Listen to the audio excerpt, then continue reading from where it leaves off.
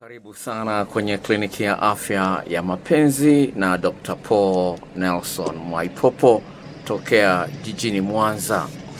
Siku hii ya leo nakuletea mada inayosema mpenzi anasifiwa kwa maneno haya mnapofanyana mapenzi. Mpenzi anasifiwa kwa maneno haya mnapofanyana mapenzi. Nimekutana na kesi ambapo mtu anafanya mapenzi na mtu lakini anaonekana yupo au akili yake inaenda maeneo mbali tofauti na eneo la tukio. Mawazo yanakwenda huku na huku kiasi ambacho mtu anashindwa kupata furaha ya kutosha. Kuna wengine wanafanya mapenzi ili mradi tu mwenzie aridhike. Sasa ya hali hiyo sio nzuri.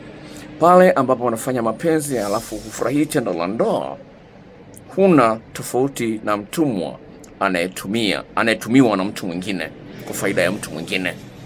Sasa hali hiyo haipendezi. Kwa hiyo ni jambo la msingi upate sababu za kumsifia mpenzi wako, na sio hilo peke yake, ni wajibu wako kumsifia mpenzi wako. Nikupe story ya kweli. Dada mmoja alikuwa amezoea sana kila anapofanya mapenzi na mume wake anamwambia asante wanapokuwa wamemaliza, lakini mwanaume alikuwa hafanyi hivyo. Baadaye mwanamke akaona no, kwa nini natoa asante tu peke yangu, mwenzangu hatoi hata asante hata shukrani?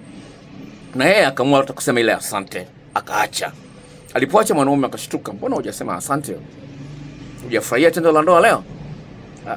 Mwanamke pasa azungumza kweli. Siku zote mimi nasema asante, wewe usemi. Siku moja unaona kwamba ninachokupa kikusaidii, sio cha muhimu kwako. Unaweza kuona. Sasa unaweza usiambiwe kwamba unachokifanya sio sahihi, lakini mwenzio akatoa tafsiri nyingine alafu akafanya mambo ya ajabu kama mchepuko.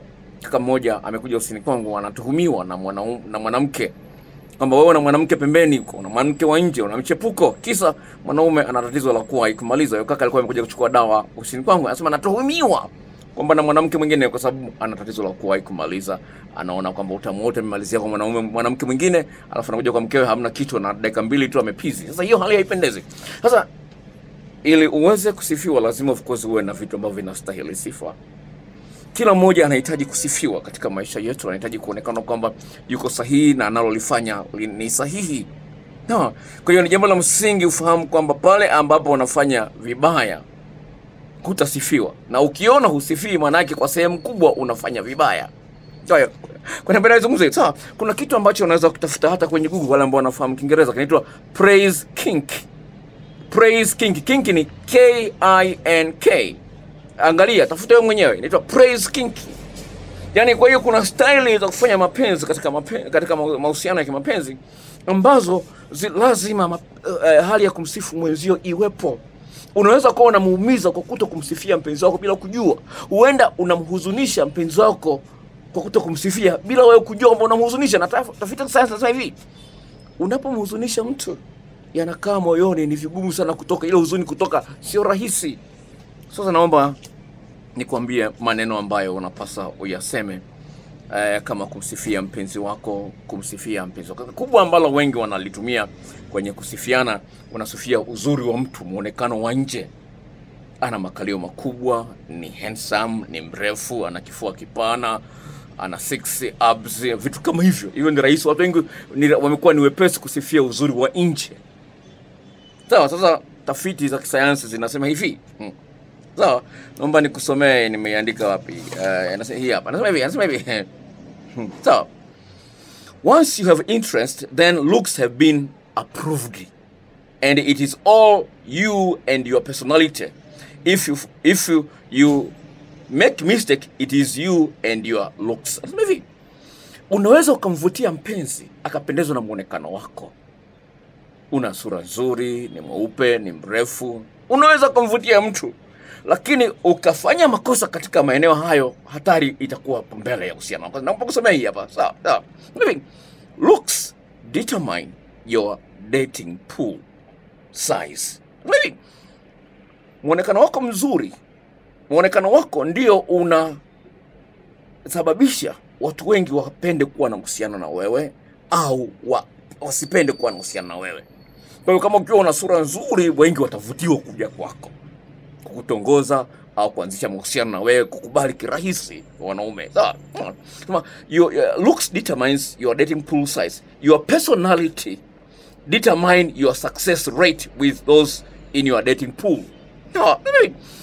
Jinsi gani unaonyesha mambo ambayo yanastahili sifa, sawa, lina sababisha ufanikiwe zaidi katika mahusiano yako kutokana na wale watu ambao wamekupokea, wale watu ambao wamekubali. Kwa hiyo mpenzi uliyomkubalia naye, mafanikio katika uhusiano wako inategemea ni jinsi gani unafanya mambo yanayostahili sifa, yanayokubalika kwamba haya kweli yanastahili sifa. Sasa sikiliza. Hii praise king ambayo nimeizungumzia, nimefanyia tafiti na mwanamke mmoja akasema hivi. So, my boyfriend likes it when I praise him before, during and after love making. Asema hivi, boyfriend wangu anafurahia sana ninapokuwa ninamsifu kabla ya tendo la ndoa, wakati wa tendo la ndoa na baada ya tendo la ndoa. Kwa hiyo unaweza kuona maeneo hayo ambayo unapaswa yape kipaumbele. Sawa? Unamsifia mtu kabla ya kulaliana, mnapokuwa mmelaliana na baada ya kulaliana. Sasa haya ni mambo ambayo lazima uyaweke kwenye akili yako, kama unavyoweka nyimbo kwenye sim card, kwenye memory card, alafu kwenye simu yako. Whatever, kama unaweka nyimbo kwenye simu yako ili uzisikilize baadaye. Haya ni mambo lazima uyaweke kwenye akili yako kwamba naifahamu haya maneno ni maneno ya kutumia. Nitakwambia maneno gani. Na nakupa tu ni utangulizi. Nitakwambia ni maneno gani. Sawa? Sasa huyu ni mwanamke anasema hivi, I don't know what to say as now it gets really repetitive. Sasa hivi wewe uliozoea kusema tu asante baby kila mara, inapojirudia mara nyingi inaboa. Sio tangazo la Coca-Cola hilo. Sawa? Sio tangazo la mpesa au la Tigo. Inajirudia tu kama tangazo la Dioni. Inajirudia tu. Sasa inafikia hatua mwenzio anaboreka na kila kitu. Sawa? Kwa hiyo sasa ni kwamba lazima ufahamu kwamba mwenzio anahitaji asikie. Lingine ambalo litasababisha kweli upewe sifa, na kwa maneno ambayo nitayatoa hapo mbele kidogo, ni mpizisho usio wa aina ile. Yeye mtu anapizi kwa aina ile, lazima mara nyingine anapizi anapiga kelele, mwingine anapizi mwili unatetemeka, mwingine anapizi anaguna sana. Oh baby, asante. Basi kwa lazima kuwa na mipizisho tofauti. Lazima ujue mwanaume, ili utoe mipizisho tofauti kwa mwanamke, lazima ujue mwanamke unaniangalia. Ili utoe mipizisho tofauti kwa mwanaume, lazima ujue yafuatayo, kwamba mwanamke, wewe mwanaume mwenzangu, ujue kwamba mwanamke ana maeneo 17 katika mwili wake ambayo yana miisho mingi ya mishipa ya fahamu, ambao ukifahamu jinsi ya kuichezea wakati mnalaliana, wakati tunafanya mapenzi, unasababisha mipizisho tofauti. Ukitumia maeneo 7 katika maeneo 17 katika mwili wa mwanamke, mpizisho wake utakuwa tofauti wakati umetumia maeneo 10. Ukitumia dakika 5 kumwandaa mwanamke huyo, mpizisho wake utakuwa tofauti na iwapo utakuwa umetumia dakika 15. Huyu mwanamke atakavyokuwa amepizi atapata raha tofauti na ile ya dakika 7 ya maandalizi. Na wewe mwanamke unanisikiliza, unapompizisha eneo wake utakuwa tofauti na utakuwa umempizisha kwa kutumia maeneo 8 katika 14 alionayo katika mwili wake. Maeneo 8 ambayo yana misho mingi ya mishipa fahamu katika mwili wake. Kwa hiyo lazima kuwepo na mipizisho tofauti. So ikiwepo mipizisho tofauti na maneno ya kumsifia mpenzi wako lazima yatakuwa tofauti. Sawa. Mwanaume mmoja akasemaje? Always the words of praise linger the longest, making me blush long after it is over. Sasa hivi yale maneno ya sifa, sawa, yanakaa kwenye akili yangu muda mrefu hata baada ya tendo la ndoa lenyewe kuisha.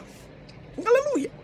Yani, unaona, sasa inakaa muda mrefu kwenye akili yangu. Hata tendo la ndoa lilipokuwa limeisha bado nakumbuka mambo ambayo uliyafanya. Kwa hiyo maeneo yale 17 katika mwili wa mwanamke, maeneo yale 18 katika mwili wa mwanamke, unapokuwa unayatumia, hizo unavyoyatumia, utahafu baadaye ukawa unamsifia, atakumbuka jinsi gani ulikuwa umeweza kuchezea korodani sawa mpaka pata utamu ambapo mwanamke mwingine alishindwa.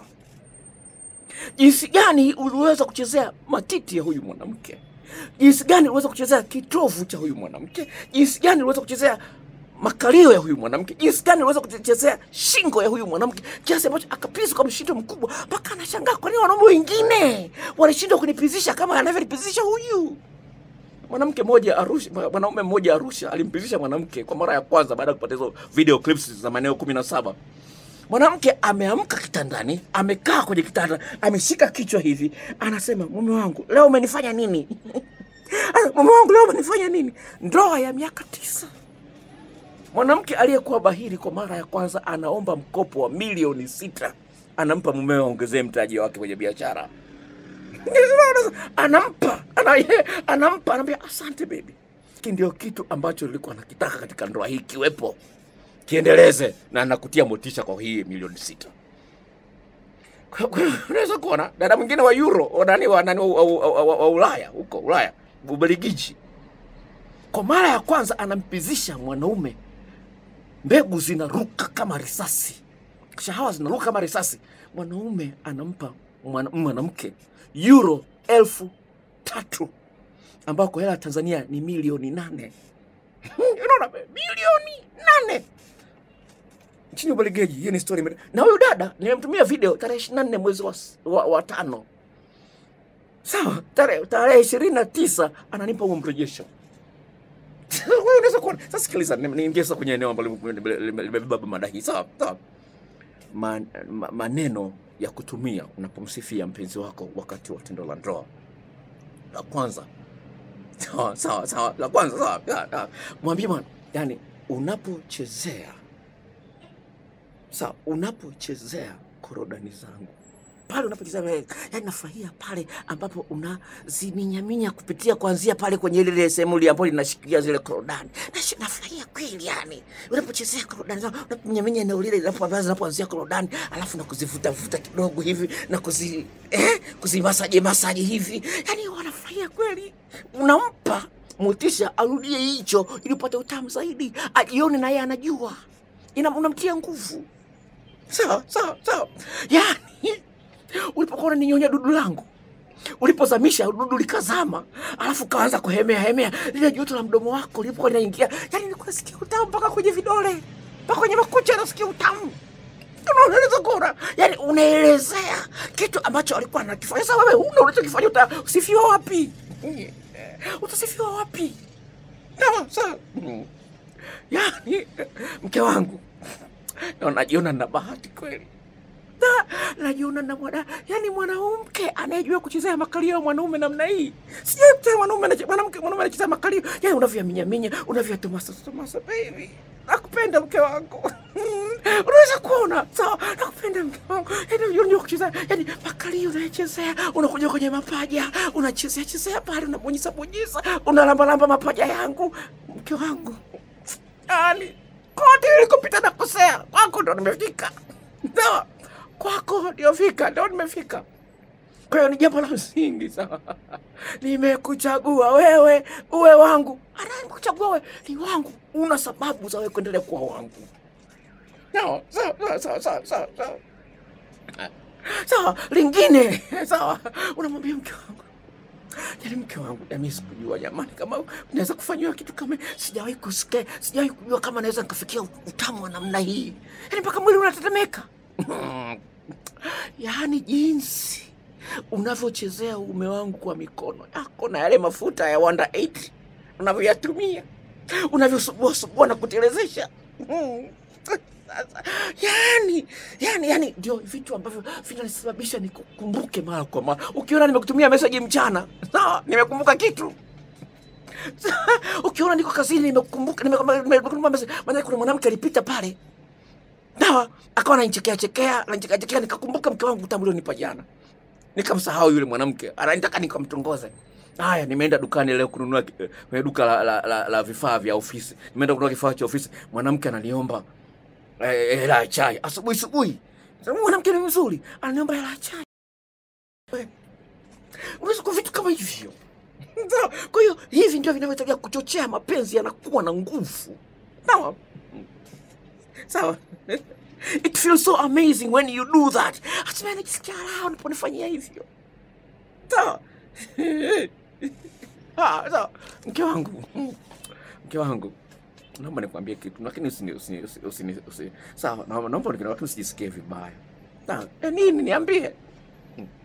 Yaani nikiingia kwenye hili tundu lako unavyonibana, msuguano baby, tundu lako sijui weka utamu gani huko ndani? Nikiwa tundu lako napata utamu mwingi kweli, sio wengine. Ukiingia kama vile umeingiza kwenye glasi maji mengi kupita kiasi.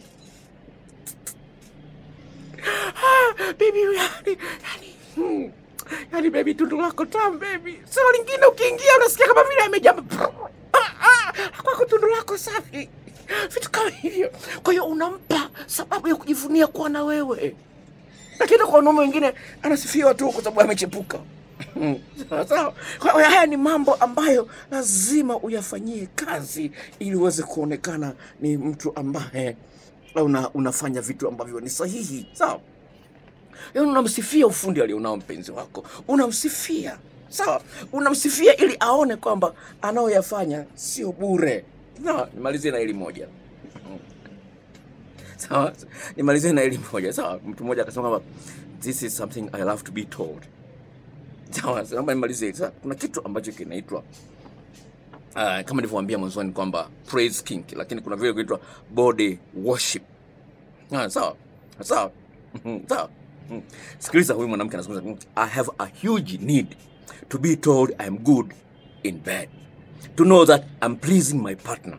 I also like this paired with body worship or just being caressed. Anasema hivi, anasema nahitaji kubwa sana la kuambiwa kwamba ninao uwezo wa kumfurahisha mpenzi wangu. Sawa, ningependa hii iunganishwe pamoja na mwanaume kunipapasa, ananilambalamba na kunibusubusu mara kwa mara. Ndio unajua kama vile ametia sahihi kweli, wewe mke wangu ni mtamu. Ndio ametia sahihi hapo. Kweli wanasema yani vikiunganishwa hivyo, najisikia raha. Sawa? Anasema hivi, sifa zinasababisha mtu akupe wewe kila kitu zaidi ya kile ambacho unahitaji. Sawa? Akupe kila kitu na zaidi ya kile ambacho unahitaji. Hiyo inaitwa affirmation play. Itafute kwenye Google utaikuta. Inaonyesha kwamba wewe unamthamini huyu mtu. Mwambie, yani baby unavyonipizisha. Ni baby unavyonipizisha. Nasikia utamu. Sawa. Baby nasikia utamu baby. Unavyonipizisha. Yani hakuna mwingine anaweza kunipizisha namna hiyo. Haya ni mambo ambayo yanapaswa uya incorporate. Uyaweke kwamba ni sehemu ya mahusiano yako ya ndani. Pamoja na hayo, jitahidi kuongezea ufundi. The more knowledge you get, the better it gets. Kadri unapata elimu zaidi, ndipo unasababisha mambo yanakuwa matamu zaidi. Hii ni kliniki ya afya mapenzi na Dr. Paul Nelson Mwaipopo. Niko Mwanza. Nataka kuagizia hizo video clips na majarida jinsi ya kumwandaa mwanamke, maeneo yale 17 ninayozungumza. Mwanamke kumwandaa mwanaume maeneo 14, na mambo mbalimbali ya kumfanyia mwanaume mnapokuwa mnafanya mapenzi. Nitakuagizia video hizo, nitakutumia video hizo kwa njia ya Gmail, barua pepe ya Google inaitwa Gmail. Situmi kwenye WhatsApp. Sawa, namba zangu za simu hizi hapa, tuwasiliane na kuandikia hizo namba zangu hapo chini, na aina za video mbalimbali na majarida ambayo ninayo ofisini kwangu ambayo naweza kutumia kwa njia ya Gmail. Namba zangu za simu ni hizi zifuatazo: 0754 03 99 94. Narudia, 0754 03 99 94. Kiingereza 0754 03 9994. 0754 03 9994. Repeat. Sikufungulia tena, uangalie mara ya pili. Bye.